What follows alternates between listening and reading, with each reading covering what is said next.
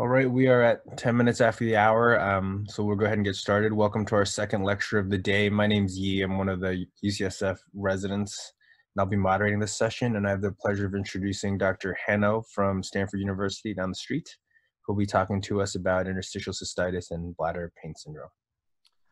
Thank you, Yi. It's a pleasure to be here speaking to you. I'm going to discuss BPS and concentrate on diagnosis and office management and give you a little bit of the history and some of the current controversies regarding this syndrome.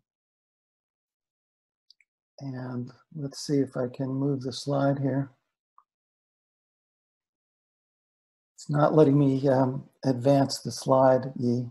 I don't know why. There could be a button on the bottom left. Oh, okay, I see. Okay, thank you very much. So let's start with the definition. The problem, the disease was described in the early 1800s, but it was popularized by Guy Hunter at Johns Hopkins as a peculiar form of bladder ulceration whose diagnosis depends ultimately on its resistance to all ordinary forms of treatment in patients with frequency and bladder symptoms or spasms. So it was essentially patients with what we now call a Hunter lesion, which is not a true ulcer in the bladder, but rather a volnus or a weakness in the wall of the bladder that cracks and bleeds as the bladder is distended. And this was a very defined, circumscript definition of the syndrome. In 1949, J.R. Hand described small, discrete submucosal hemorrhages and dot-like bleeding points associated with this syndrome. And Anthony Walsh in the 1978 Campbell's Urology coined this glomerulations. And this was also used and found to be fairly common in patients with bladder pain syndrome, interstitial cystitis. Now, the whole field really changed in 1978 when at Stanford, Stamey and Ed Messing, who was one of Tom Stamey's residents, wrote up a paper that became extremely influential and described nonspecific and highly subjective symptoms of around-the-clock frequency, urgency, and pain, somewhat relieved by voiding when associated with glomerulations under bladder distension under anesthesia. So now the definition encompassed patients with symptoms and either glomerulations or Hunter lesions. So this left out a giant number of patients who did not have Hunter lesion or glomerulations who had the exact same symptoms. And there was a lot of confusion related to this definition, but it certainly gave people something to hang their hat on. And this became very popular, this definition. So there was a lot of confusion. This is around the time in 1985 when patient organizations began to be formed regarding interstitial cystitis, and the biggest one was the Interstitial Cystitis Association. And in 1986, I went on Good Morning America with Vicki Ratner, who was the head of the Interstitial Cystitis Association, and we made an appearance that lasted about 6 minutes, and they received 10,000 letters from people all over the country who had symptoms of this problem. So it was apparent that this was not a rare disorder, but this was something that many people were suffering with, and this caught the NIDDK's attention. And the NIH organized a meeting the following year in 1987 in order to standardize the definition of this disorder and enable researchers around the world to define a group of patients that everyone would agree had symptoms and indeed had bladder pain syndrome, interstitial cystitis. So they defined these research parameters. They were never meant to be a de facto definition for the clinician. There was actually no requirement for pain in the initial NIDDK criteria. And there was a huge void at the time, so a lot of clinicians all over the world started using these as the definition or criteria necessary for diagnosis of interstitial cystitis. This is not what they were meant to do. Around that same time in 1987, there was a very prescient paper published by Magnus Fall in Gothenburg, Sweden, regarding interstitial cystitis that no one paid a lot of attention to, but it turned out to be extremely important. And in this paper, he said that Hunter lesion disease should not be evaluated with non-Hunter disease in clinical studies. These were two different problems entirely, but nobody really paid attention to that paper 33 years ago. So the NIDDK meeting that we held in 1987 was followed by a long research effort funded by NIDDK. The first 5 years, 1993 to 1997, they just studied the patients who met the criteria for the NIDDK, and they studied patients with the symptoms who did not meet those criteria to try and get some baseline information. The next 10 years were involved in looking for a magic bullet, some treatment that would cure this disease. And out of millions of dollars and 10 years of research efforts, the only real positive finding there was that pelvic floor physical therapy should be a keystone in the treatment. Other than that, no drugs or other treatments were identified that could be specifically recommended. And then in 2008 to the present time, the NIDDK went back to basics. They established the multidisciplinary approach to the study of chronic pelvic pain, or the MAP, and got broader input from pain physicians, rheumatologists, GI doctors, clinicians, basic scientists, in order to further this disease. So what did we discover when we started looking at this? And from the NIDDK database that was formed, the first thing we did was look at the NIDDK criteria, and we found out that, lo and behold, they did what they were supposed to do. 85% of patients who met the criteria, everyone agreed, had interstitial cystitis at that time. But they missed a full 60% of patients who everyone felt had interstitial cystitis who did not fulfill the criteria. So this showed that you cannot use the NIDDK criteria to diagnose the disease. It's only helpful for research studies, and it really changed the way people started to think about the so-called NIDDK criteria, or definition of interstitial cystitis bladder pain syndrome. After waiting for many years for the literature to accumulate, the AUA in 2008 finally came out with a guideline on IC-BPS, and this defined the disease as, or the syndrome, I should call it a syndrome, not a disease, as an unpleasant sensation, pain, pressure, discomfort, perceived to be related to the urinary bladder, associated with lower urinary tract symptoms of more than 6 weeks duration in the absence of infection or other identifiable causes. There was no requirement for Hunter lesion or glomerulation. And this was very important because it became a symptomatic syndrome. And the reason we chose 6 weeks rather than 3 months or 6 months is we didn't want to leave patients without a diagnosis who were miserable and make them wait for 3 months or more to get a diagnosis and be able to start on some kind of a treatment.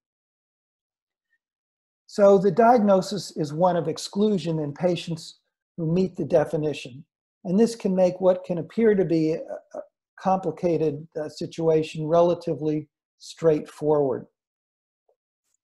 Confusable diseases as the cause of the symptoms must be excluded. Further documentation and classification of BPS might be performed according to findings at cystoscopy and morphologic findings in bladder biopsies, and the presence of other organ symptoms, as well as cognitive, behavioral, emotional, and sexual symptoms, should be addressed. Now, there are numerous confusable diseases. Some of them are listed here: ketamine cystitis, radiation cystitis, urinary tract infection, bladder stones. But most of these can be easily eliminated fairly quickly by doing a relatively limited evaluation. First, the history. You want to ask for the duration of symptoms. negative urine culture, make sure it's not an infection. The number of voids per day should be at least 8 to make this diagnosis. The location, character, and severity of pain, pressure, or discomfort should be documented.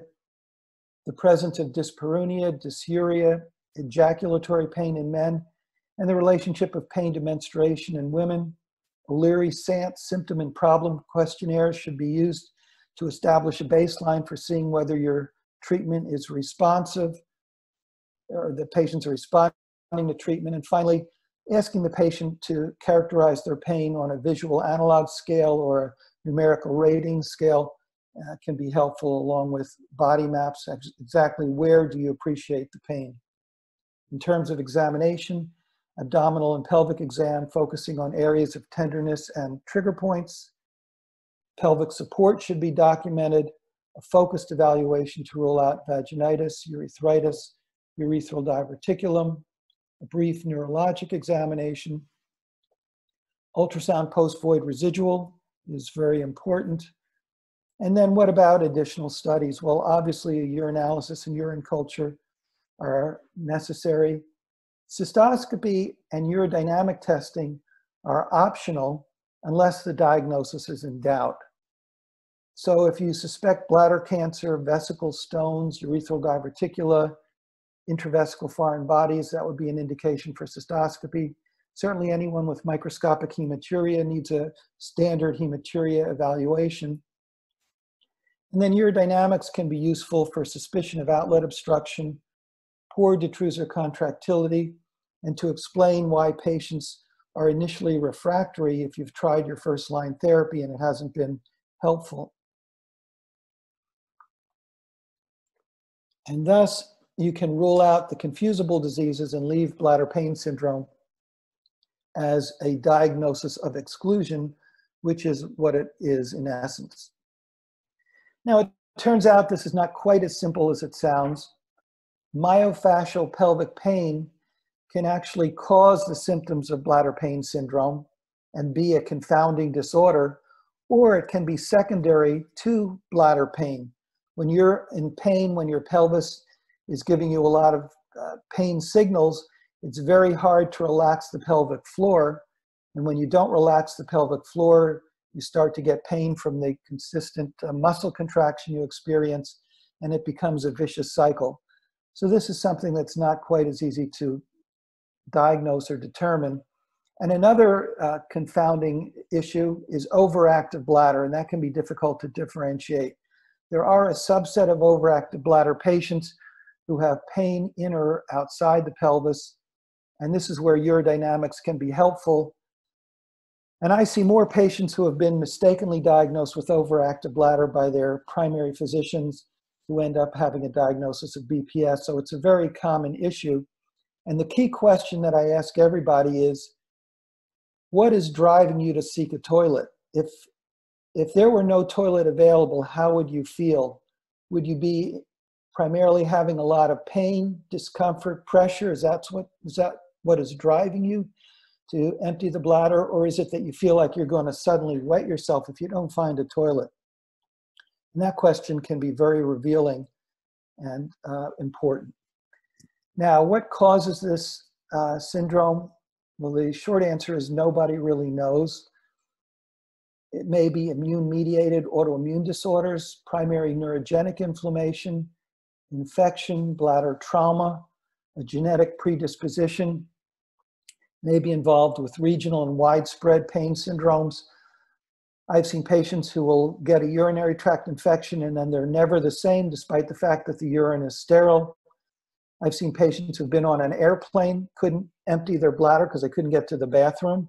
Their bladder gets overdistended and they develop this symptomatology. So any insult to the bladder can cause it. We think that there's mast cell activation, histamine release, changes in urothelial permeability, C fiber activation, and then immunogenic and allergic responses. You get a vicious cycle with progressive injury, and then the pain can sometimes after several years become centralized, and then no matter what you do with the bladder, the pain is not going to get better. It can result in regional pain syndromes. And there may be an entirely unique pathogenesis for Hunter lesion disease. No one knows what it is, but that's a theoretical issue at the present time. And that segues into phenotyping IC-BPS, which is a major area of controversy at the present time. Now, regardless of what we call it or how we define it, phenotyping may hold the key to improving treatment outcomes and facilitating research in bladder pain syndrome. And the only proven phenotype in 2020 is the Hunter lesion, which is what defined this disease 100 years ago. There are only a few anecdotal examples of a non-Hunter lesion patient assuming the Hunter lesion phenotype. And this patient population seems to be different than non-Hunter patients. They're different histologically. Hunter lesion is an inflammatory disorder. Inflammation is prominent. There's epithelial denudation and a pancystitis. Non-Hunter lesion bladder pain syndrome may have mild chronic inflammation on biopsy, and 50% of the time biopsies are completely normal and there's no inflammation in the bladder, or it's very scarce and the epithelium is preserved. Looking at these two different groups of patients, the mean age of onset of Hunter lesion is 41 to 55 years. It's in older patients. Non-Hunter lesion is 30 to 42 years of age. If you give Hunter lesion patients cyclosporin, 80% or more of them may respond. If you give cyclosporin to non-Hunter lesion patients, the response rate is way less than 30%. Hunter lesion patients respond to fulguration of the lesions, resection of the lesions, steroid injection into the lesions. These modalities are not helpful for non-Hunter lesion BPS. Pathology is distinct for the Hunter lesion. It's variable and may be normal in the non-Hunter lesion patient. There are fewer comorbid conditions in patients with Hunter lesions. In patients with non-Hunter lesion disease, you'll often elicit a history of irritable bowel syndrome, fibromyalgia, chronic fatigue syndrome, migraine headaches. There is a genetic predisposition to panic disorders. It's a much more widespread pain condition than Hunter lesion. And Hunter lesion patients have a lower anatomic bladder capacity under sedation. And non-Hunter lesion patients often will have a normal anatomic bladder capacity. So basically, it's kind of interesting. We've come full circle. We diagnosed the disease initially in 1915 as patients with symptoms and a Hunter lesion. The diagnosis was opened to patients with glomerulations in 1978 by Messing and Stamey. In 2011, actually in 2008, we dropped the requirement for glomerulations or Hunter lesions and said, if you have these symptoms, you have bladder pain syndrome. The new name came about around 2008 to 2011. And now we're coming back to the idea that Hunter lesion is a phenotype and maybe a disease in and of itself as it was in 1915. And glomerulations, which we thought were very important, turn out to not be important at all, and we no longer use them in making a diagnosis. And in fact, I'm sure you've all seen glomerulations in patients with bladder cancer, in patients who are cystoscoped with no significant urologic problems. And they're missing in a lot of patients who have bladder pain syndrome. So we no longer rely on glomerulations at all, even though they make for very pretty pictures. And more literature now is reflecting these ideas. We believe Hunter lesion IC is a distinct disease from non-Hunter lesion IC, and therapy should focus on the bladder. Technology should be developed to refer separately, terminology rather, to refer separately to IC-BPS with Hunter lesions.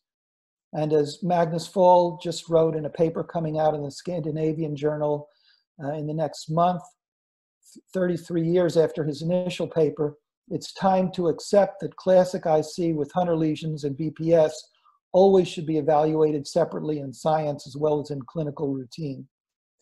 So what you see here is a Venn diagram from the International Consultation on Incontinence, where we have actually pulled Hunter lesion outside of bladder pain syndrome and regarded as a separate problem entirely. Now, this is not accepted throughout the community, the medical community, but I think it's coming, and I think it makes a lot of sense.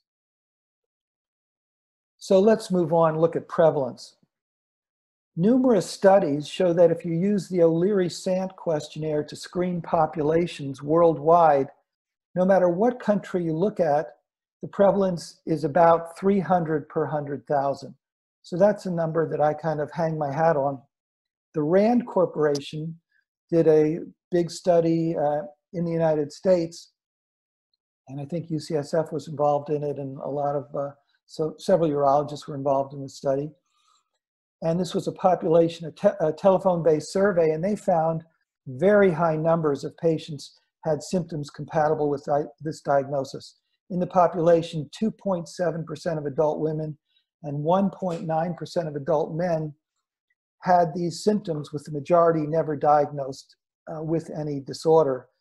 And the prevalence in men is actually higher than that for chronic pelvic pain syndrome, non-bacterial prostatitis. So I think a lot of men who've been diagnosed with prostatitis, if you strictly diagnose them by the definition of ICBPS, they would fall into that category.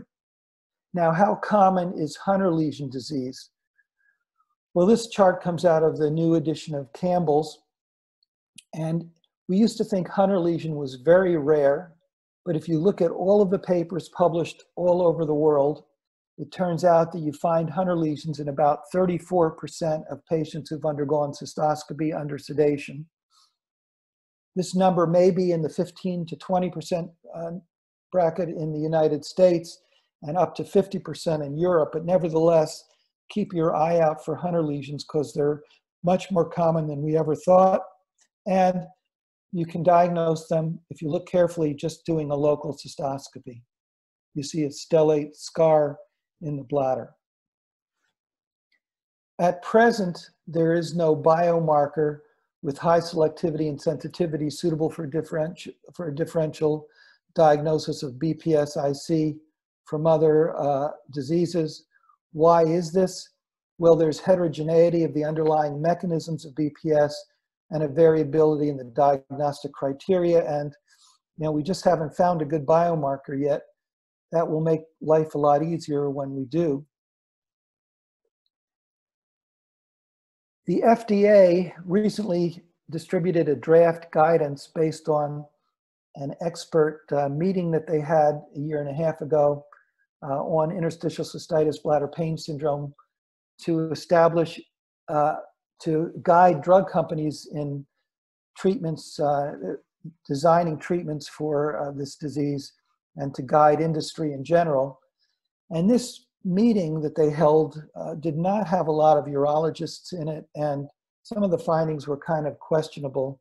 And this was the resulting guidance which came out of this meeting. This is a draft. There's time now for people to write in and change this guidance before it becomes official later this year, and I hope that they will. But right now, the FDA says clinical trials should not exclude patients based on the description of their symptoms. Well, if you're going to try and phenotype these patients, that is not a very helpful guidance.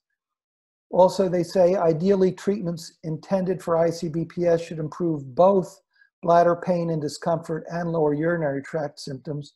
Well, I think it should be that they can improve one or the other. Both would be great, but they shouldn't be dismissed if they just help one side of this equation. They also said randomized controlled treatment duration trials should be at least 6 months. Well, 6 months is very long for a placebo-controlled trial for any disease, let alone a pain syndrome. So I don't think that's going to make it easy to recruit patients, and I don't think that's going to actually be doable in real life. And finally, there was no guidance to suggest patients with and without Hunter lesion should be studied separately. So personally, I have a lot of problems with the FDA guidance, but it is only a draft at this point, and hopefully it will change as they get comments from informed people around the country. So these are all difficult issues to contend with. Is BPS best looked at as a syndrome, an end-stage response of the bladder to what may be many causes or diseases? There's a wide range of responses to therapy and natural history. It's really a collection of symptoms is the way to look at it. Is Hanno lesion best looked at as a disease, clinically indistinguishable from BPS, but it does not evolve from BPS? It has a distinct appearance, histology, and a distinct response to many therapies. And finally, should BPS and IC be differentiated in all pharmaceutical trials? Viewed as one entity, we have failed to find convincing responses to a variety of attempted therapies in decades of research trials. The use of local cystoscopy makes differentiation practical and inexpensive, so the new guidelines coming up should ultimately reflect this change in thinking, and Hanno lesion patients should be regarded, I think, as having a separate disorder. So let's turn now to the AUA guidelines and start with conservative therapy and look at its place within the guidelines and what do the guidelines actually say.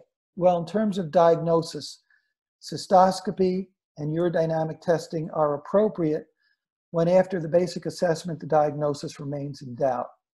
Hematuria, incontinence, overactive bladder, gastrointestinal symptoms, gynecologic symptoms, pyuria, etc. would warrant doing these studies. The potassium sensitivity test should not be used as a diagnostic tool in clinical practice, and that's where you instill high concentration of potassium in the bladder, and if the patient is in terrible pain, then it's a positive test. It can flare the symptoms, and its outcome changes neither management nor the treatment approach. There are a lot of false positives, false negatives. It's really a pretty worthless test, so hardly anyone does it anymore.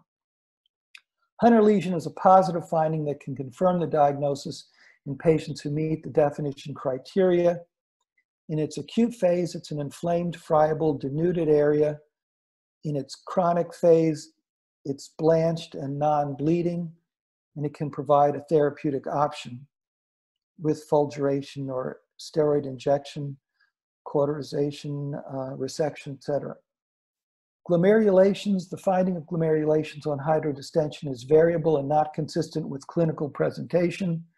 Absence of glomerulation can lead to false negative assessment of patients who present with clinical findings consistent with ICBPS, so we no longer use glomerulations. In terms of principles of management, multiple simultaneous treatments may be considered if it's in the best interest of the patient. Reassessment to document efficacy is essential. My personal bias is to use one treatment at a time.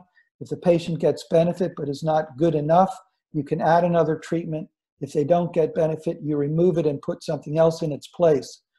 Continuously assess pain management for effectiveness. Consider a multidisciplinary approach if necessary, and reconsider the diagnosis if there's no improvement despite multiple treatment approaches. Begin with more conservative therapies, reserving more aggressive therapies for inadequate control of symptoms.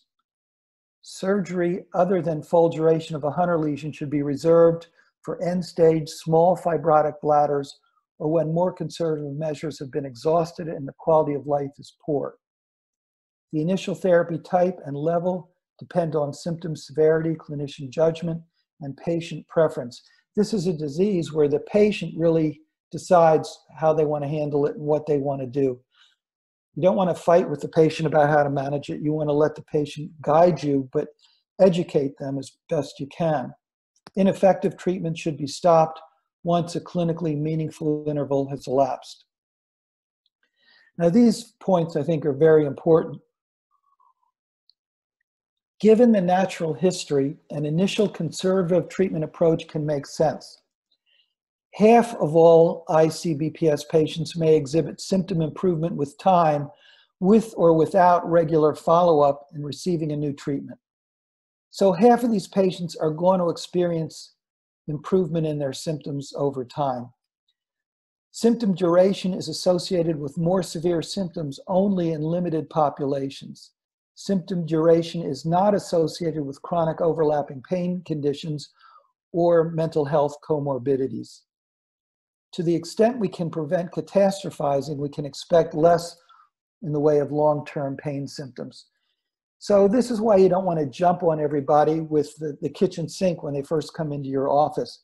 You want to let the natural history of this disorder play in your favor. And then if you do everything at once, you subject the patients to a lot of invasive therapies with a lot of side effects that may not be necessary.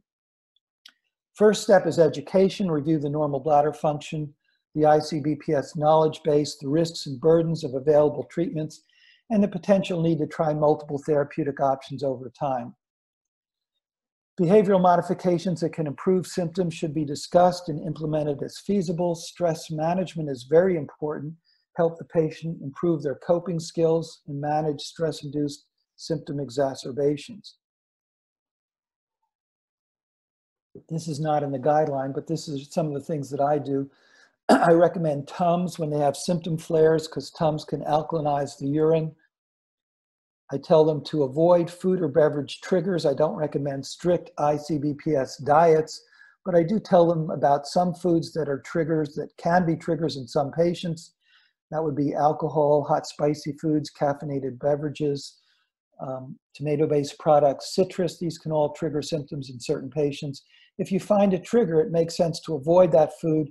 If it's something you love, you can try pre-leaf, which helps to prevent foods from irritating the bladder. It was invented by the same person who invented lactate and vino, a very bright food scientist in New Jersey. And I think it's quite worthwhile. I recommend quercetin to a lot of patients to try. It's over the counter. It's available in products like CystaQ, Bladder Q, ProstaQ. It's a plant pigment, a potent antioxidant flavonoid, found mostly in onions, grapes, berries, cherries, broccoli, citrus fruits. It's a versatile antioxidant. It can possess protective abilities against tissue injury induced by various drug toxicities. There's not a whole lot in the literature about it, but there are a couple of studies that suggest its value. More recently, palmitoyl ethyl enolamoid, or however you pronounce that, has been recommended in several papers published in Italy. This is available over the counter and on Amazon, has a protective role in a rat model of cytoxan cystitis. And in one study, an open label study of 32 patients, it reduced pain, O'Leary-Sant scores, PUF scores, urinary frequency, bladder capacity was improved. It's something worth trying, and all of these kind of things buy you time to let the disease get better on its own. And, you know, never minimize the placebo effect as well in any disorder, especially something like this. Second line treatments, manual physical therapy. This was the biggest thing to come out of the NIDDK so far. If you have appropriately trained clinicians available, maneuvers that resolve pelvic, abdominal, and/or hip muscular trigger points can be very helpful. Connective tissue restrictions. You want to avoid Kegel exercises and pelvic floor strengthening exercises. That can make the symptoms worse. One of the keys to physical therapy is Thiel massage. Thiel massage is a particular method of massage to the posterior pelvic floor muscles, including coccygeus. The finger is moved laterally in contact with the soft tissues of coccygeus. Levator ani, gluteus maximus muscles, moved with moderate pressure. It's not an effective option as a monotreatment modality for non-Hunter lesion BPS-IC, but it should be integrated in a multidisciplinary approach. But it's very useful and probably as good as any oral therapy that we have. Second line treatments in the AUA guideline, amitriptyline, cimetidine, hydroxyzine, pentosan polysulfate, or intravesical therapy if the patient chooses that. And the only approved intravesical therapies in the US, the only approved treatment intravesically is DMSO. It's often given with heparin, lidocaine, and other pharmaceutical agents. The only two approved drugs for IC period are pentosan polysulfate and DMSO. Everything else is off-label. So there are various sites of actions for oral medication. We'll look at this for a second before I lose that slide. Antihistamines are supposed to stabilize mast cells, inhibit histamine release, and mast cell degranulation. Pentosane polysulfate is sort of it's a gag replacement. It's like Pepto-Bismol. It's supposed to coat the bladder like Pepto-Bismol coats the stomach. Amitriptyline is involved with pharmacological neuromodulation via serotonergic pathways, both centrally and peripherally. Gabapentin inhibits neural upregulation and neurogenic spinal cord inflammation. So these are some of the things you can try. Now, amitriptyline is probably right now the #1 drug around the world used for bladder pain syndrome. We first wrote about it in 1987 when I had a patient who had depression, who was seen by their psychiatrist. Their psychiatrist put them on amitriptyline. They had severe IC, and their IC symptoms just kind of melted away. And then we found a couple of other patients like this. We tried it. It seemed to be quite effective, even at low doses. Arndt van Overveen in Germany did a controlled trial with some long-term follow-up that found it to be extremely useful. And when you look at the pharmacology of amitriptyline, it looks like a perfect drug for this kind of a problem. It increases serotonin and norepinephrine in the brain in a specific ratio that potentiates the effects of the body's own endorphins. So it potentiates the body's own narcotics and works as an analgesic. It acts as a beta-3 agonist that can improve bladder capacity. It has anticholinergic effects. It has sedative effects that help people sleep at night. It stabilizes mast cells and has antihistaminic effects more than any other tricyclic antidepressant. So it does a lot that you would want a drug to do. The NIDDK studied it in a very large multi-center trial, 271 patients. All of the patients were treatment naive, and in an intent to treat analysis, it did not quite beat placebo, 55% to 45%, probably because all of these patients also got standardized education behavioral modification program that may have overshadowed the addition of the drug, since all of them were treatment naive at the start of the study.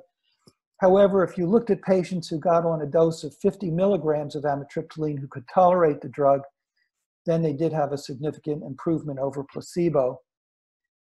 And the conclusion was that if you can get up to 50 milligrams, and in some patients much lower, you can get significant benefits from low-dose amitriptyline. So it has long-term safety and efficacy.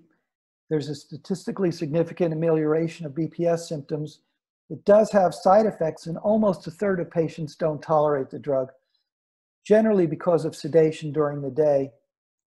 Dry mouth, constipation, increased appetite can also be side effects, but sedation would seem to be the #1. Paradoxically, if the patient's up all night voiding, they may sleep better and be less tired on the medicine.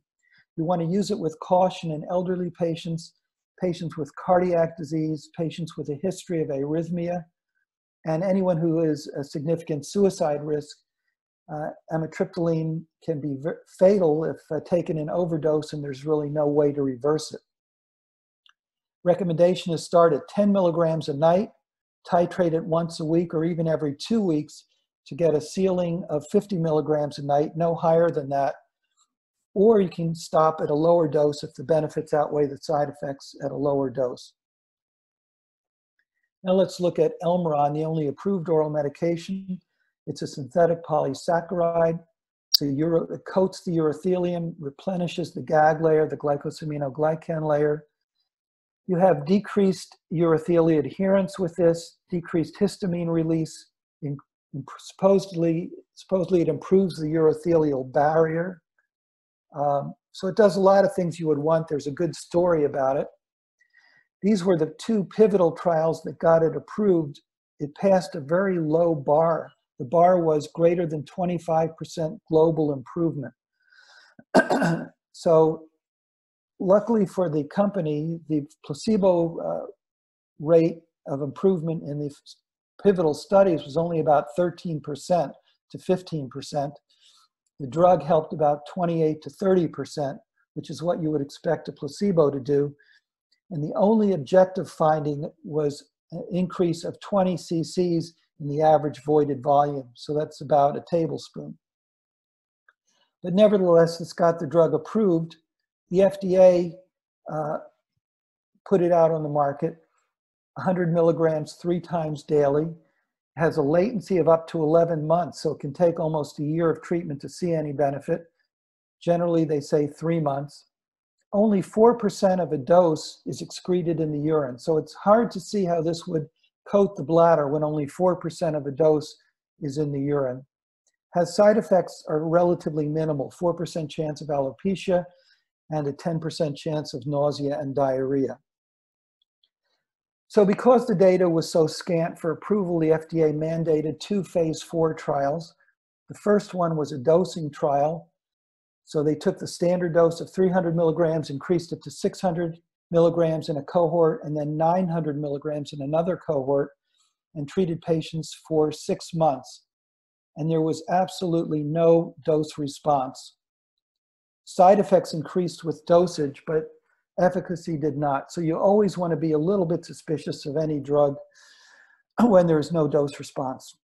So then they did a second phase 4 trial with down dosing of the drug, 300 milligrams in one cohort, 100 milligrams in a second cohort, and placebo in a third cohort. This was also a 6-month trial, 369 patients.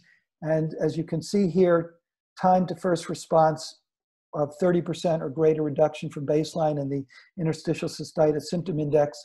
There was no difference in any of the groups, and the study was terminated early.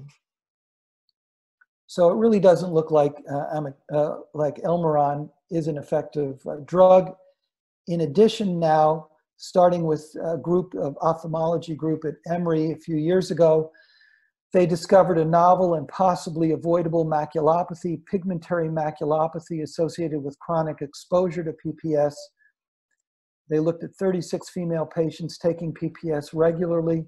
Median duration of exposure was 186 months. And 16% had pigmentary maculopathy, giving them prominent symptoms of difficulty reading and prolonged dark adaptation. And this was kind of a frightening side effect to pick up in these patients. And since then, there have been numerous studies showing this association of macular disease with long-term use of pentosand polysulfate. And even in patients after discontinuation of the drug, there's a case report of progressive maculopathy. So I just read about the first legal lawsuit regarding this now. And I think there's going to end up needing to be a black box warning or something. We'll see what happens. But given the low efficacy of the drug and this new side effect of the drug, I think it's going to weigh on practitioners in terms of whether or not they prescribe it. Antihistamines were initially described for use in this syndrome in 1961 by Simmons, who postulated that intravesical histamine release may cause the IC symptoms. Theoharides popularized hydroxyzine, which blocks neuronal activity of mast cells. It's given in a dose of 50 to 75 milligrams. Sedation is the main side effect. It's inexpensive and well tolerated. There's never been a placebo-controlled trial showing it's beneficial, but nevertheless, it's something you could try in these patients. It's an anxiolytic, and it can also help them sleep as well. There was a paper from China on low-dose sildenafil, a randomized double-blind placebo-controlled trial, 24 patients in each group, 25 milligrams daily for 12 weeks. And this did show benefit in the interstitial cystitis symptoms index and problem index. So it may be something that's worth looking at. There's a similar study that was going to be presented at the AUA this year that was accepted on low-dose tadalafil, and it also seemed to be have some benefit in these patients. So something to consider. Of course, it's a very expensive drug, and I don't know how many patients would want to give it a long-term try, but something worthwhile looking at. Gabapentin is an analgesic, anxiolytic, anticonvulsant, used 300 milligrams to 2,400 milligrams a day. It inhibits neural upregulation and neurogenic spinal cord inflammation. It's approved for seizures, chronic neuropathic pain. Has a lot of side effects, some of which overlap with amitriptyline, so you want to be careful if you're using that with amitriptyline. And it has to be titrated because of its sedation. Then we come to, you'll see cimetidine in several of the guidelines for interstitial cystitis. There have been a couple very small trials in England showing potential benefit. There's no reason why cimetidine should be effective, and it's never caught on, and there's never been any large-scale trials showing benefit. So I don't know anybody who uses it, but it's something you will see. So finally, in the AOA guideline, third-line treatment, cystoscopy, hydrodistension under anesthesia can give you relief that can last for a month or two, up to 3 or 4 months, and in rare cases, 6 to 12 months. So don't forget about the old-fashioned cystohydrodistension in these patients, even in those who don't have a Hunter lesion. And certainly, if they have a Hunter lesion, the treatment should be full duration or resection. Full duration is what most people do now with laser or with or without laser. Triamcinolone injection into the lesion is also very helpful. Botox, if the patient is willing to self-catheterize for days or weeks after the injection, Botox is certainly a very good treatment in about 60% of patients, maybe even a little bit higher. If you limit the injection to the trigone, you get similar results as injecting throughout the bladder and less of a chance of incomplete bladder emptying following the injection. And 100 units in 10-unit aliquots is what you need. Fourth line treatment, neurostimulation, Interstim. I have not been very happy with results from Interstim in general, but it can be beneficial, especially in patients where frequency is the main cause of symptoms rather than pain. It's not quite as effective for pain. Something to consider. Percutaneous tibial nerve stimulation works in a similar fashion, and that's something you could try before you go into Interstim, although there's not much in the way of literature on PTNS for bladder pain syndrome. Cyclosporin A is a very effective treatment for patients with Hunter lesions who no longer respond to full duration. It's administered orally, has a lot of potential side effects involving kidney hypertension, liver, possibility of lymphoma. So you want to be careful when you use it. You have to monitor blood levels, but it can be very effective. If you stop the drug, the symptoms come back and the inflammation returns. There are numerous papers on cyclosporin. Most of the data originally came out of Finland. They had an 85% success rate in Hunter lesion patients. Success rates in non-Hunter lesion patients have been in the 30% range. John Forrest in Oklahoma wrote a paper showing this, but he had about a 70% success rate overall, with most of the patients succeeding who had Hunter lesions. So I would say this is definitely worth considering in patients with Hunter lesions who don't respond to full duration. Certainly something to consider before you're doing major surgery. And finally, major surgery can be undertaken in carefully selected patients for whom all other therapies have failed to provide adequate symptom control and quality of life. If someone has a very small bladder capacity right off the bat under anesthesia, less than 200 ml, and they opt for surgery, that's also reasonable. You don't have to go through the whole litany of treatments we've described if their bladder capacity is minimal. I personally like just a simple ileoconduit urinary diversion. You don't have to do any further operations after that. You don't have to take out the bladder. If they opt for a neo-bladder or a pouch, they have to realize that months or years later, they may get pain in the pouch and require a conversion to a diversion. These are the AUA guidelines put together, as you'll find on the website of the AUA. And in the future, we look for changes in the guidelines. I think the AUA right now has a guideline committee preparing new guidelines. Hopefully there'll be a separate guideline for bladder pain syndrome and Hunter lesion disease. Phenotyping will be based on the latest data. Bladder capacity would be another area where phenotyping is probably important. Bladder capacity under anesthesia. Flexible cystoscopy, I believe, should be mandatory early in the evaluation. And sodium pentosan polysulfate, Elmeron, there should be a long-term caution on use of this drug for more than a year or two. And if it were up to me, I'd probably take it out of the guideline altogether. So that's the story. I'd be happy to take any questions if anyone has any. Thank you very much.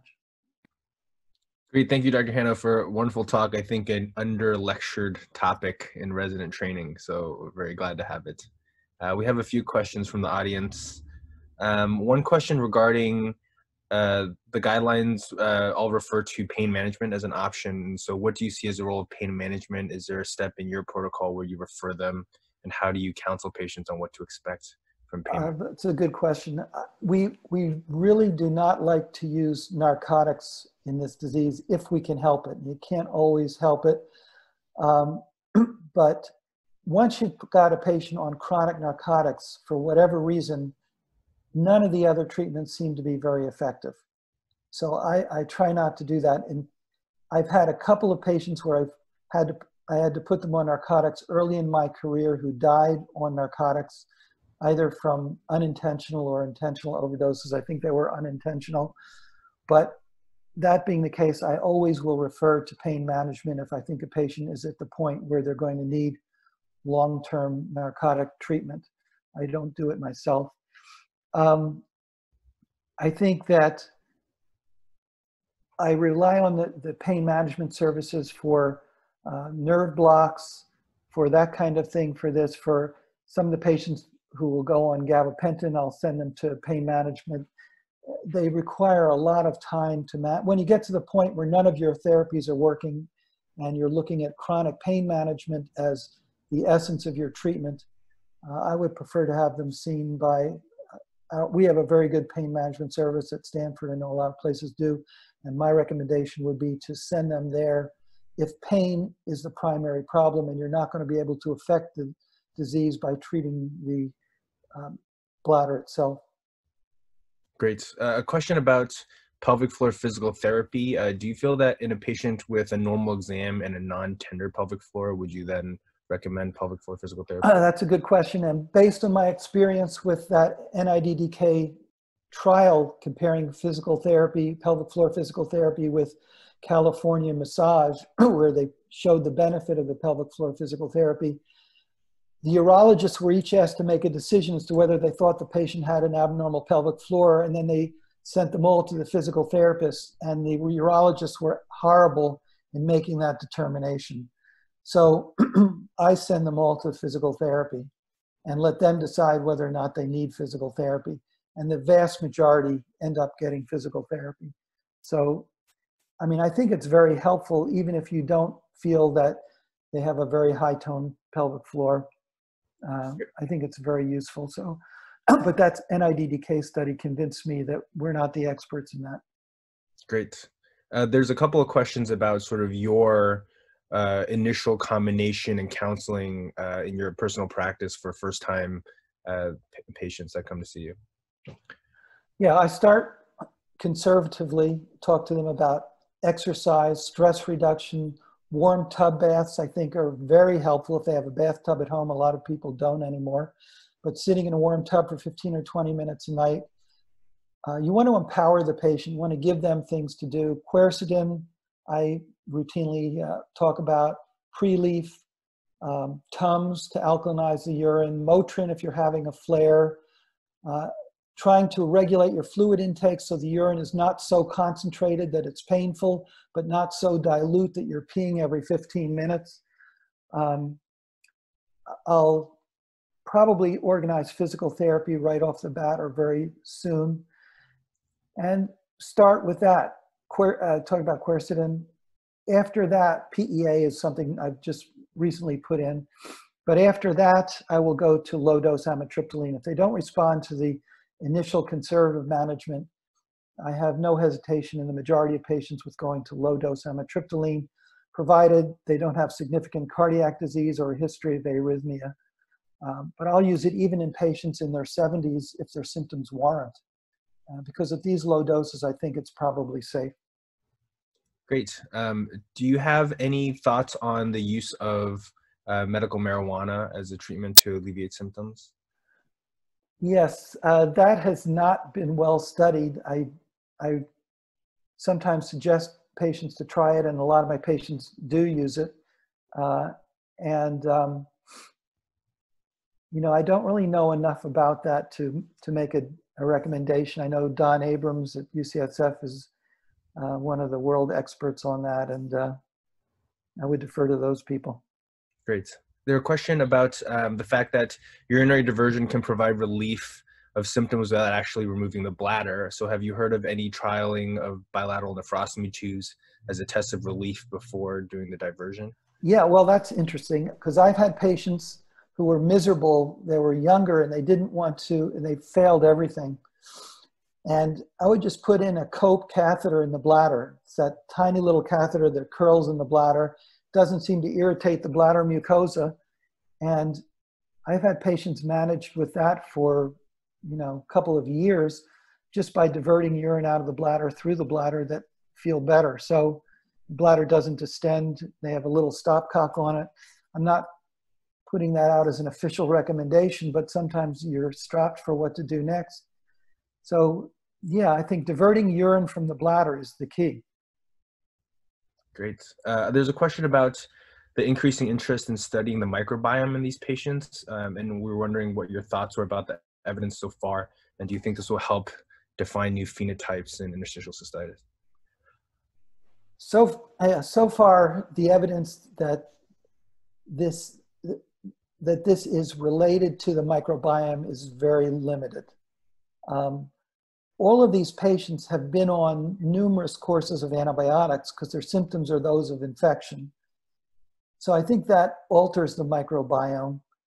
And I'm never really sure of what the information that we're getting means, just because these aren't normal patients. And whether the changes in the microbiome are primary or secondary. So I think it deserves further study. But at this point in time, there is no evidence that I see as an infectious disorder, and that treatment with antibiotics or a variety of antibiotics or whatever makes any difference in the symptoms. Great. There's a question about immunosuppressives. So it's interesting that cyclosporin A is helpful. Are there any studies on intravesicular immunosuppressive administration of agents that you've heard of? Yes, there's a urologist in India who uses intravesical tacrolimus, and he's reported pretty good results, but there hasn't been a really good, tight controlled trial showing benefit. I think that intravesical route is very interesting for bladder pain syndrome, and I think that is going to be the future of treatment, and a lot of pharma companies are working on that right now, but I don't know of anything that's close to being ready to go. Great. And a question about sort of how you exclude chronic prostatitis as a possible cause of the pain and how you sort of manage that in your workup. I think that the patients who have, it's almost like you know it when you see it. The patients who have prostatitis complain mostly of pain. It's a kind of a dull, aching perineal pain that comes and goes. They don't really have the lower urinary tract symptoms, but I would say that you can make this an easy distinction if they meet the diagnosis. If you look at the AUA definition of IC, and you have a prostatitis patient who meets that definition, they have IC, they have BPS. whether or not they have a prostate problem or a pelvic floor problem in addition, because I think most prostatitis is really pelvic floor. And I recommend Rodney Anderson's book, A Headache in the Pelvis. That becomes neither here nor there. I mean, the treatments are rather, some of the treatments are kind of similar, but I think if they meet the definition of the AUA for IC-BPS, that's what they have. That's how I do it. Excellent. And I think we have time for one more question. The other questions will be answered on the website. Let's see. This is a question about your treatment algorithm in pregnant patients with IC-BPS. Yeah. There's only one paper on pregnancy and IC. So there's very little information that's been published on it. Deb Erickson has a paper in one of the journals on that. You can look it up. But it's really a matter of working in conjunction with their obstetrician and avoiding any treatments that are potentially problematic. There's no magic stuff to do. What you do is, in pregnancy, you hope that the patient gets a remission, because the majority of patients who are pregnant or breastfeeding will experience improvement of their symptoms because of the hormonal changes of pregnancy. So that's what I rely on. And then just standard conservative measures that are agreed upon by their obstetrician. But we don't use medications. None of the medications are so incredibly successful that it's worth any level of risk with the fetus. Great. Well, I think that's all the time we have, but thank you so much again for a great talk. And we'll be posting the answers and the slides and the video. Thank you very much. Thanks for having me.